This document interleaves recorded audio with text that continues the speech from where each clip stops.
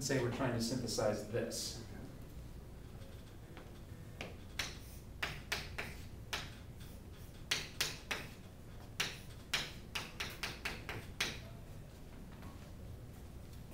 Out of this. So we're trying to do this synthesis.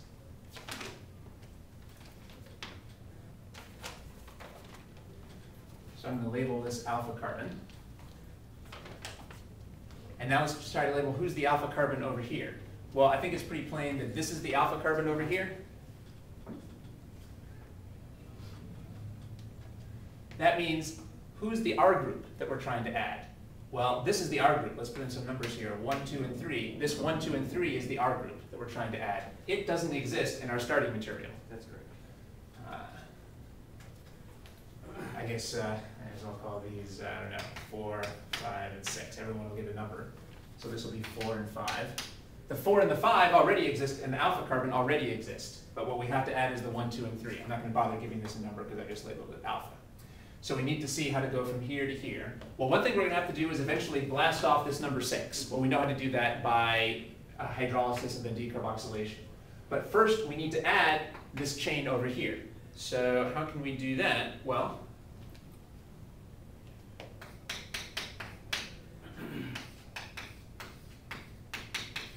let's draw the mechanism and the product from these reagents. How do you think that this would react with this? Let's describe that in words first. How do you think these reagents would react with this? It would deprotonate the alpha carbon, hydrogen from the alpha carbon. So let's show that mechanism and that product.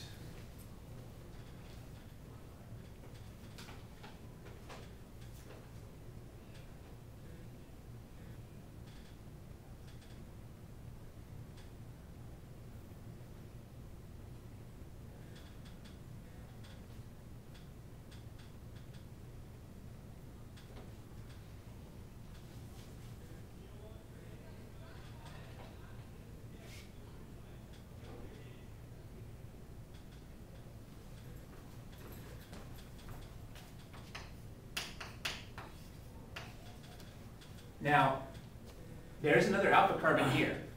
We have to figure out why is it better to deprotonate the middle alpha carbon and not the left alpha carbon. So give that some thought. You were right that it's better to deprotonate this one, but why would that be preferred? Because the negative charge there's resonance structures that put the negative charge on either of the oxygens. Oh, very good. That's why 1,3 dicarbonyls are special, because the alpha carbon between them is even more acidic than usual. So if you have more than one alpha carbon, you certainly want to deprotonate the one that will be more stabilized by resonance. So we're not going to worry about deprotonating this. This has 2 extra resonance forms. One resonance structure where the negative charge could be on this oxygen, and one resonance structure where the negative charge could be on this oxygen.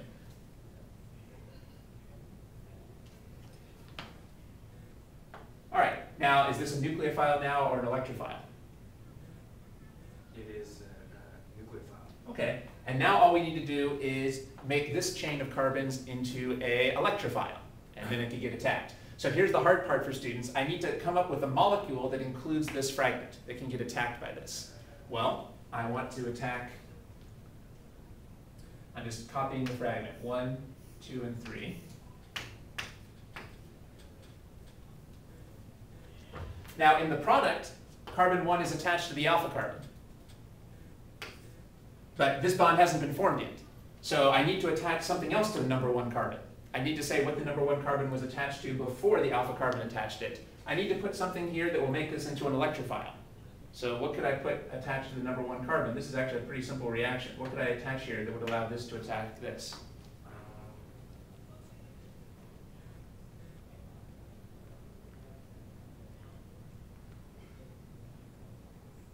You could put, I mean, you could put a carbonyl carbon.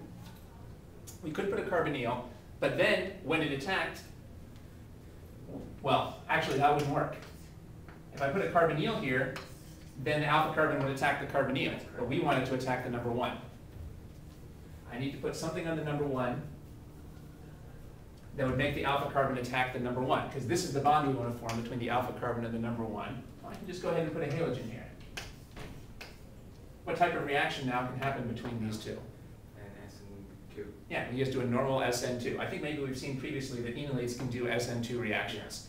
And that's a good way to form new carbon-carbon bonds. Since this is a synthesis, I can make up any starting material I like. All right. Okay. So in order to get the number 1 attacked here, I can just make it like this. So this is, again, the step that you really need to highlight. This is the step that is really hard for people to come up with a molecule that will deliver the fragment that they need.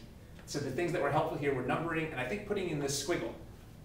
This is the bond that only exists in the product. So there has to be someone else bonded to the number 1 in the starting material. And we can put anyone who would help us to get this bond. So let's show the mechanism and the product for the next step. Or for the step that we just had on the board. Okay.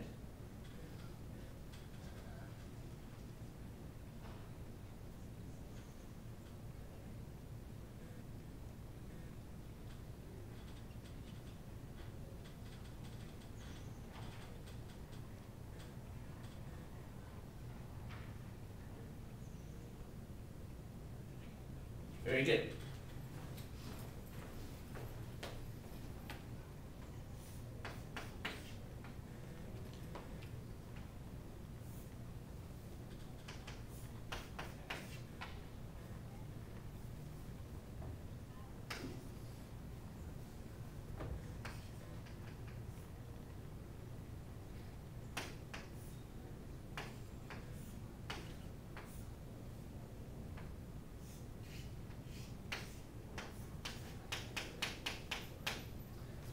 Now this is what you drew, except I tried to draw this to look more like the product that we're trying to get. And I've shifted this ester group down here, even though we still have the same connectivity. This is the number 6 carbon, I guess.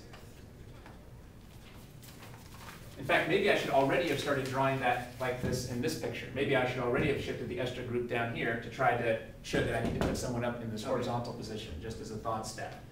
Okay, and now we've got, so again, now we've formed the bond we needed to form. So this is the step that's really hard for people to come up with this fragment here. Now what do we need to do finally in order to make this look like this? Decarboxylation. So what do we need? We have to, first of all, we have to do hydrolysis. Right, we need to do a hydrolysis and then decarboxylation. I think I might have still left stuff. No, that's good. So, and again, it seems like it would be simplest to do an acid catalyzed hydrolysis, but again, for some reason your instructor keeps doing the base catalyzed hydrolysis. So your instructor here would do a base catalyzed hydrolysis. And then they still have to add acid anyway to get the protonated form. And then they have the heat. And that would take us to here, because this is going to turn this into a carboxylic acid, and then when it decarboxylates, it'll be gone.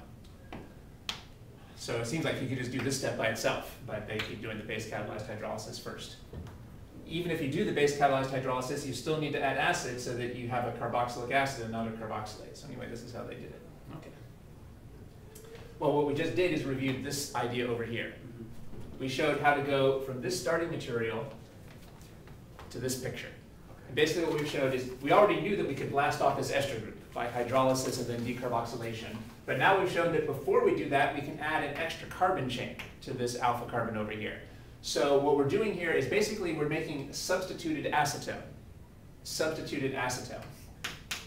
This is what acetone looks like, right? And now we're adding an extra substituent to this carbon over here. So we can kind of think of this as a substituted acetone. So the acetoacetic ester synthesis is a way to kind of make a substituted acetone in a sense. You got to add the carbon chain before you do the decarboxylation, because the reason that it was so easy to use this as a nucleophile was because it was a 1,3 dicarbonyl. So first we add the carbon chain and then we do the decarboxylation.